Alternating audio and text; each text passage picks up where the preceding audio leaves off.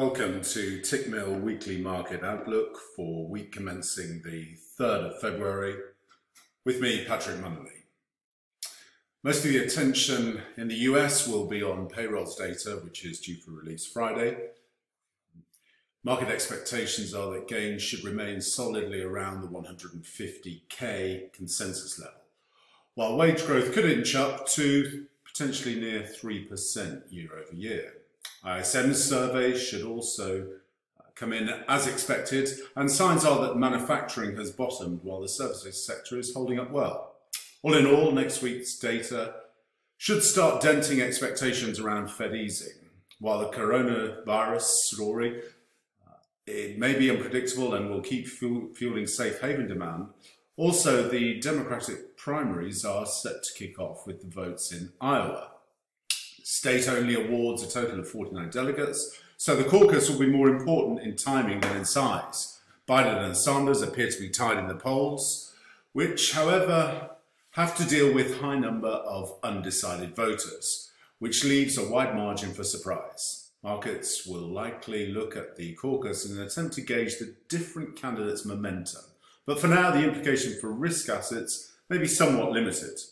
From a technical perspective, the dollar index traded up into our resistance zone just above the 98 level. Sellers stepped in, and we are now closing out last week at the lows. I'm now looking for a test of the yearly pivot from above down towards this 97 level. A breach below 97 would be a bearish development, opening a move down to test the 96.60 area as the next level of support. However, if we do hold another test of the yearly pivot from above, then we can anticipate a move higher to retest last week's highs at the 98.18 level. Whilst we are checking in with the dollar, let's quickly check in and see where gold's trading. Gold appears to be replicating the similar price pattern that we witnessed in last summer. We've broken out to the upside and we've been consolidating with an upside bias, now looking for a potential test up towards that 1600 level. Any pullback and subsequent bullish reversal patterns would offer a buying opportunity, targeting a move up to test 1625, but ultimately now we would be setting our sights at the ascending trendline resistance up towards the 1690 level. We'd only really negate this bullish bias if we saw a close back below 1530. The calendar in the Eurozone is not particularly inspiring next week. Most of the focus will likely be on a few scheduled speeches by ECB officials. President Lagarde is due to attend 2 events on Monday and Wednesday, but most attention will be on the remarks before the Committee on Economy and Monetary Affairs. At this stage, most of the focus is likely to remain on any comments around the ECB strategic review, given the lack of indication of any imminent change in a monetary policy stance. From a technical perspective, the euro-dollar reversed from our target support area this week, and we saw follow-through buying into Friday's close. We're now up testing descending trendline resistance, and we could see some consolidation here at the beginning of the week. However, if we can get a close above 111, that will encourage bulls to target test back up towards the 112 level. However, if we fail to break the descending trendline resistance, look for a further pullback to retest bids back down towards last week's low at 110. Whilst we're looking at the euro, let's check in with the DAX. The DAX has traded down significantly from our upside target at the 13,658 level, and we're now down testing support at the 12,860 level. A close below the median line here of the channel at 12,760 would be a bearish development, opening a retest of the yearly pivot from above down towards 12,327. Caution is obviously warranted with the Chinese markets coming back online after the Lunar New Year holiday and their first chance to react to the coronavirus. So if we can find support at the 12,800, look for a move back up to test 13,400, where we'd anticipate some resistance and the potential for a bigger head and shoulders pattern to emerge. But at this stage, look ultimately for a move down to test 12,315, the yearly pivot from above. The UK has officially exited the EU, and markets have already moved on really, and they're focused to what lies ahead for the UK, which is the bumpy road now to striking a trade deal with the EU and other countries. Uncertainty around this topic appears elevated, and this may keep the upside for the GBP broadly limited, curbing the currency's momentum after the hawkish hold by the BOE last week. On the back of such uncertainty, the market should continue pricing in a probability of a cut in the second half of the year. Obviously, the BOE revised both the GDP and CPI outlooks lower. Now, we did see month-end buying in the sterling pound as we held the ascending trendline support. And now if we can get a close above the 132.30 area, we could look for a move up to test resistance at 134 and then on towards the post-election spike highs of the 135.16.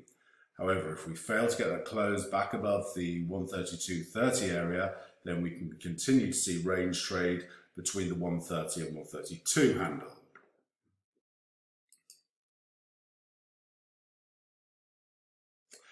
Japanese yen implied options volatilities look pretty low at the moment in light of the risk stemming from the coronavirus. And given the Japanese yen's position as a strong hedge against equity risk, plus no exposure to commodity exports, markets expect the Japanese yen to remain in demand and would expect equities to have a difficult open to the week. As I mentioned, the Chinese stock exchange reopens on Monday and could potentially drag down global bourses. So for now, the dollar yen is going to trade into some pivotal support here with this 108 handle being the key level to watch at the beginning of the week. If we breach the 108, then we should look for a move down to test the 106.50 support area. However, if we do hold 108 as support, then there's potential for us to trade back up and test resistance up to the 109.60 level. The Australian dollar ended its worst week since last summer and heads into another crucial week really with the RBA meeting on Tuesday, and markets have recently slashed their expectations for a cut from almost 60% of the implied probability to currently 17% in only 10 days. Two key drivers of such repricing have been a reduction in the unemployment rate and an advancement in inflation. Note, however, that the increase in employment has only been driven by part-time workers, while full-time hiring was actually flat. Inflation has moved close to 2%, but remains far from the central bank's midpoint of 2.5% target.